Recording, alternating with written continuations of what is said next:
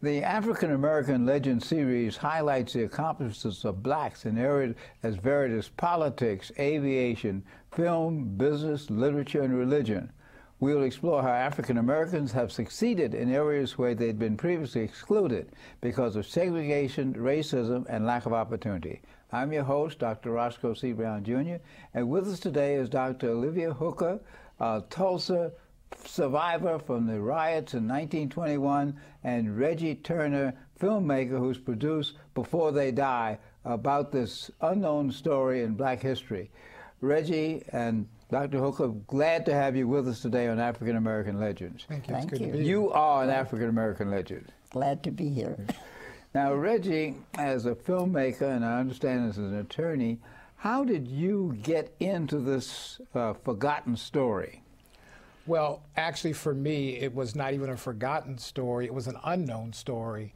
I stumbled upon this as a result of a relationship, business, personal, professional, with Professor Charles Ogletree from Harvard University Law School, a Stanford classmate of mine and my best friend.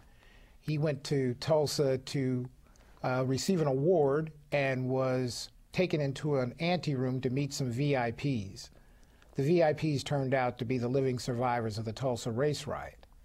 Professor Ogletree was unaware of the story, called me on the cell phone and asked me what I knew. I was unaware. I went online in an effort to help him and could not find any information on the internet. At that point, we both decided to delve into this and to find out why it was two young black Americans who had degrees in history from Stanford University did not know about the Tulsa race riot of 1921. He was hired as their attorney because no attorneys in the state of Oklahoma would take their case. Take their case for what? Take their case for reparations. Take their case for justice. They wanted to make sure that their story was told. They never set out for the purpose of give us money, but they really wanted to make sure that this story, which had been hidden from American history and Americans for more than 80 years, would see the light of day, and that they would have their opportunity to explain and help America to explore this tragic time in American history. Now, this riot occurred in a prosperous African-American community in Tulsa, Oklahoma. I think it was called the Greenwood community. Is that right, Dr. Hooker? Yes, that's correct. Now, tell us a little about the Greenwood community before the riots. Well, the Greenwood community was a prosperous business section in which all the entrepreneurs worked together, and so it was practically self-sufficient. We didn't have to go downtown for anything, except the bank. We didn't have a bank. And the people of Greenwood were inclined to stick together. I mean, they'd go an extra mile to buy something in my dad's clothing store or to buy something in the man's grocery store. They were very, very loyal to the entrepreneurs that were out there, and the ministers in the churches emphasized that. Now, how did the entrepreneurs get their money in the first place? This is oil country. Did they get their money from oil? Not all of them. I'm sure some of them were in Oklahoma, you know, for the land rush and maybe had a stake in that. But most of them had learned something somewhere else and moved to Tulsa, like we moved to Tulsa from Muskogee, Oklahoma. And I think through thrift and foresight was what they had most of, not money, but they helped each other too. They had a business league and they helped each other. So there weren't many people that actually had oil land. There were few who had oil land. Well, I understand you are now 94 years old. I understand I will be. that you lived in a house that was worth $10,000, which at that time was a lot of money. Yes. Now, that means that somebody up there was doing pretty well. Well, yes, they were thrifty and, you know, and thoughtful. And then there were people, you know, who had some inheritance money, but there weren't. Most of them didn't speak about inheritance. They spoke about hard work. Well, I think President-elect Obama would like to talk about that again. He talks about hard work for everybody, and particularly now that African Americans have a symbol in the president, that might make more and more African Americans work hard. I hope so. Now, Reggie, tell us about the circumstances of the riot. Well, what Dr. Hooker is alluding to, as well as in your question, the Greenwood section of Tulsa was the most successful African American community in the United States. Outside of Washington, D.C., where I grew up. Well, far be it for me to argue with a Washingtonian. The dollar turned over 36 times in Tulsa. We actually were successful because of segregation. It forced us to do business with each other, and consequently, there was an accumulation of wealth because we supported each other and each other's enterprises. Well, actually, that is really true about black communities in places like Washington, D.C., Atlanta, Richmond, Virginia, Baltimore, Philadelphia. Yes. In Washington, D.C., we had the Industrial Savings Bank, yes. one of the largest, at that time, the largest black bank. So that I agree that I had heard that the Tulsa people were really very rich people, but well, they were called Black Wall Street. They were called Black Wall Street. Yes. Now, were they Black Wall Street because they invested in Wall Street, or because they spread the money among themselves? Well, Dr. Du Bois, on a visit to Tulsa, looked and saw all the thriving black businesses there and used it in terms of referencing New York, where they were the model of business success and operations were, and said, this is the equivalent of what I've seen in New York. This is our Black Wall Street. Now, the circumstances of the riot itself, apparently all of this affluence caused some whites not to be very happy about it. Dr. Hooker, what was the relationship with whites at that time? Well, at that time, of course, I was 6 years old, and we had very few contacts with people who were not black. And I think very few people, other than working, you know, if they may have an employer, but most people didn't flock into and out of each other's homes and that sort of thing. And the only people who were not black that I had seen a lot of were salesmen who came to sell things to my father. And if you're selling for Florsheim and Kuppenheimer, you bring presents to the children and you listen to my sister play the piano. And I thought that's the kind of personality that all whites had until they came through the backyard with torches and burned my doll clothes before they even came in the house. Tell us about what led to that riot. Well, on the morning of May 31st, there was an incident in an elevator. A white elevator operator was accused, a black shoeshine man was accused of assaulting a white elevator operator. He ran from the scene, later turned himself in to his local pastor, who brought him into the sheriff's, who promised to protect the young man. They had him in protective custody, and over the course of that day, the newspapers started publishing inflammatory articles and pronouncing that there was going to be a lynching later that night. Black World War I veterans who'd recently returned and were living in Tulsa decided to come to the courthouse to help protect this young man and to see that at least he got his day in court as opposed to being lynched. They were initially dismissed by the sheriff, who told them that they had enough people on his staff to protect them and to go home.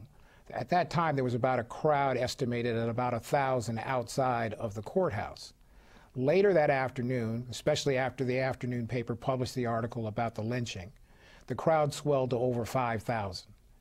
At that point, the black servicemen and another contingent of men, a total of about 75 black men, came to the courthouse to once again offer their assistance and support. The sheriff told them that he had made provisions to protect the young man and asked them to leave. As they left the building, one of the black men was approached by one of the white mob, who said, "What are you doing with that gun?" And he said, "I'm using it if I have to." They tried to take the weapon from him, the weapon fired, and at that point, the worst race riot in American history began. 18 hours later, the entire community of 10,000 black folks. Over 35 square blocks of the community had been burned, looted, and bombed, and more than 300 people have been documented to have been killed. But we believe that number is still substantially higher than that. Now, Dr. Hooker, as you say, you were 6 years old at that time. Yes. What is your first recollection of this riot? Well, I was at home, of course, and my mother had been away to get my sister from boarding school, and when she was cooking breakfast is when I found out about anything happening, and I thought it was hail because I heard it hitting the house, blip, blip, blip, blip, blip. And I said to my mother, she had put us under the big oak table, you know, because she knew what was happening, but I didn't. So she took me to the window and had me peer through the blinds, and she pointed up on the top of the hill, because we were the highest house on the hill of Independence Avenue, and she said, "You see that thing up there? That's a machine gun. You see the American flag on top of it? That means your country is shooting at you." And this was absolutely astonishing to a child who had been brought up to say all the preamble to the Constitution and you know, to recite the liberty and justice for all. It was a real shock to me. I think the other children in the family, other than the baby, knew about prejudice, but at that point I'd been in schools that were of all of our hue and fine teachers, and they never told us about hate and prejudice and separation, that sort of thing. So it was quite a shock to me to see them come in with those lighted torches and set my grandmother's bed on fire and, you know, break up the records. Did they bother you? Mama had us under the table, and she told us to stay there. And so they did not touch us. They simply took what was useful or what they thought was valuable. They took my mother's luggage, was still packed from picking up my sister at boarding school, and they broke up the records, but they were selective. And when anyone had written anything at all about the riot, they implied they were just all ignorant marauders who didn't know any better. But they were not. They knew what they were doing, and as I have said before, they broke up the records, but for the phonograph, but they didn't. They broke all the Caruso records, but they did not break the old rugged cross. So they were being selective in trying to give us a message that, you know, you're getting out of your place or something. Now, this is a community, 10,000 people. The riot occurred. How did it get stopped? Did federal troops stop it? Did the governor stop it? How did it get stopped? Well, it's interesting. It was stopped because essentially there was nothing left to burn. There were no more people to shoot. In a mass exodus, folks grabbed what they could and began mostly by traveling by foot. The few who had automobiles or wagons loaded them and proceeded out of town as quickly as possible. Where did they go? To all parts of Oklahoma. We have stories of people who traveled as many as 100 miles in the course of 2 or 3 days. But for the vast majority, they walked and never returned. They just continued moving on. A community that went from 10,000 to over the next year or two probably grew back to 1,200, 2,000 people. They were then housed in tents. So a lot of their belongings, they had no place for, even if they were able to recover them. And a lot of their belongings were found to be in the hands of white families. A lot of them were being stored at the police station, and folks could go down and identify their property if they could find it. They spent a lot of time, amazing stories of people walking down the street and seeing their handmade clothes now being worn by white people who had stolen their property from their houses. But what did the law enforcement people do with those folks that had that things that they had confiscated? Well, two things. In answering the original question was, what did law enforcement do? Law enforcement joined in. The sheriff began to swear in a number of those folks who were in the crowd of marauders out in front of the police station and deputized them and authorized them to get weapons. They opened up the police armory and armed them. They went into pawn shops and gave them weapons and ammunition, and gun shops to give them guns and ammunition, and turned them loose on the crowd. They called in the National Guard. The National Guard arrived the next day, and instead of controlling the crowd, the National Guard actually joined in chasing black folks and arresting them and shooting them. Eventually, they corralled as many of the black men as they could and took them to the ballpark and kept them in what essentially was an internment camp and held them there until someone white who would come and identify them, a white employer would say, this person works for me, and vouch for them, and then they were allowed to be released back into their custody. But the majority of black folks left Tulsa and just kept running. Now, this obviously should have been a national story. Yes. Should have been a national response. What was the national response? Well, the national response was actually very muted because the town fathers made a point of shutting down the telegraph, the telephone systems. They did not want the story to get out. To the credit of Walter White, who was a famous black journalist who, because of his hue, actually could pass as white. Walter White was in town, and he wrote very stinging, very revealing stories about what he had seen, what he'd been exposed to, because white folks talked to him and gave him entree and passage because they thought he was white. So a number of his stories got out into the black press, and the black press made sure that the story was told. In fact, even the New York Times, who got copies of some of those stories, was one of the two national publications who wrote anything about the riot. But from that point forward, the city fathers in Tulsa denied the story and put the kibosh on it. So national journalists did not continue to follow and look for it because there was a question as to whether it had even happened. Well, when did the story really come out? Agreed they were suppressing it. Agreed the residents had been displaced. When did the story come out? This was 80-some years ago. Was it 70 years ago, 60 years ago? Maybe you can tell us, Dr. Who. There was a woman whose last name was Parrish who wrote a book right away in 1921.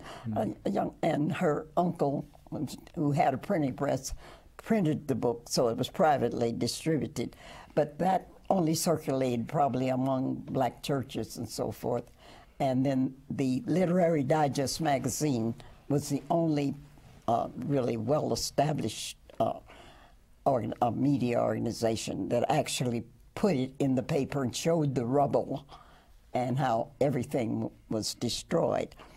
But other newspapers didn't for years and years and years. How many years? When did it begin to be known? Well, when the story really started to get some national attention is as a result of legislation that was brought by a state legislator at that time, Don Ross, who's lost a number of his family members in the riot. And the story was told to him. As he became a state legislator, he progressed to get the legislature to structure a committee to investigate the Tulsa race riot in 1998. At that point, they could set up a Tulsa Race Riot Commission, which included the great historian Dr. John Hope Franklin and several other historians who spent 4 years studying the files and records of the riot. And in 2001, they published the commission report for the state of Oklahoma on the Tulsa race riot. Now, it seems to me that certainly in the 30s and 40s, maybe 50s, the black residents of Tulsa should have been keeping the story alive. Were they doing much in Tulsa at that time? Well, they talked more among themselves about what they wanted was restitution. They felt that their insurance companies should have been forced to pay. Mm-hmm. My father sued his company for 7 years, and they finally threw it out of court. But they didn't want to pay 1 penny of the insurance to all the people who had insurance. And they pictured us as the perpetrators of the crimes rather than as the victims. And that way... Blaming the victim. Yeah, wiggled out of paying. And now, in your film, Before They Die, you and Professor Ogletree wanted to get this on the record so that people would understand it. Now, what do you plan to do in terms of distributing this film? Well, currently we are on a national tour where we're taking the survivors and the film and doing screenings throughout the country. How many survivors are there, by the way? Well, when we started the case back in 2001, we had 151 living survivors. Today I have 67. So, and you're trying to get reparations through the courts as well. Well, we've gone into federal court, with federal appellate court. We were denied certiorari in 2006 at the United States Supreme Court. We've gone into the international court and recently received a ruling from them in our favor, forcing the United States to respond to the complaint about human rights violations. So we're proceeding with that, but we've moved into Congress. We have a bill pending before the House Judiciary Committee where Dr. Hooker, Dr. John Hope Franklin, and Professor Ogletree testified. And we have legislation that we won't get done this year, but certainly in the new administration we're quite hopeful that we will get this legislation passed, which will lead to compensation to the survivors and their descendant families. What's the nature of the compensation you're asking? Well, what we've done is basically taken a projection from what the Japanese victims of internment received back in '84, which was $20,000. So we've put a cap basically saying $50,000 per living survivor. And we've not determined a figure for the descendants, because as you go through the process of trying to define compensation and you look at loss, the estimated value of damage that was done at that time is somewhere between $2.5 million and $4 million in 1921 dollars, which works out, based on some of the economists who we've had working on it, to somewhere between $29 and $40 million today. That will be part of the battle in the committees and hearings, is to determine what is the final amount. You know, this is really historic now that we've elected the first African-American president-elect. Oh, yes. And now many of us in the African-American community expect some of the wrongs of the past to be righted.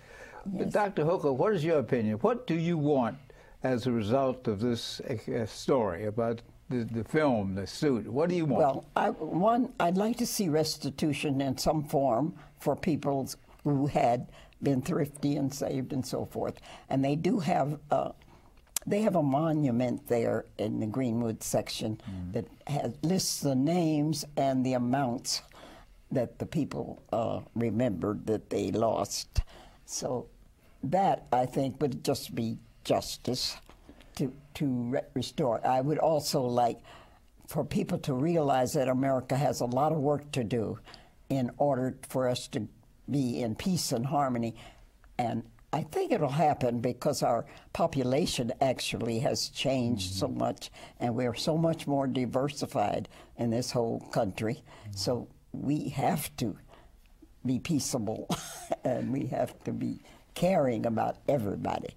Now, Reggie, you're an attorney, you're a filmmaker. You're witnessing history being made right before your very eyes, you helping to make it. What do you want to have happen as a result of your effort on Before They Die? Well, I certainly agree with Dr. Hooker that compensation is due to these folks. We have amazing documentation of what families had, what they owned, what properties they owned, bank account records.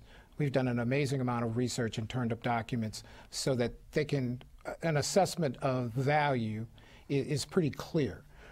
So I'd like to see compensation for them. Secondly, and one of the biggest issues is that because the story has been hidden for so long, it hasn't been taught in American schools. It's not in American history books. Our work over the last 5 years has done a lot to expose the story, so people are beginning to find much more information about it available, and our film certainly provides them with a complete record of not only the case for the reparations for them, but about the riot itself. Now, in revealing the story, do you want white people to have a sense of guilt? Do you want black people to have a sense of entitlement because of what was done to them? What do you want to happen as you actually increase the awareness of this story in our society? I want America to recognize its past and acknowledge it. We do not hold white folks responsible for this event. It didn't happen. The folks who perpetrated the crimes are no longer with us. But we should not deny our history. We are constantly told by the Jewish community and reminded about the Holocaust and the atrocities that took place there. We teach the Holocaust in our schools. Every place that I show the film, there's always a member of the Jewish community who stands up and sides with us and says, you all have to teach this story just like we teach the story of the Holocaust. America cannot be allowed to hide from this story.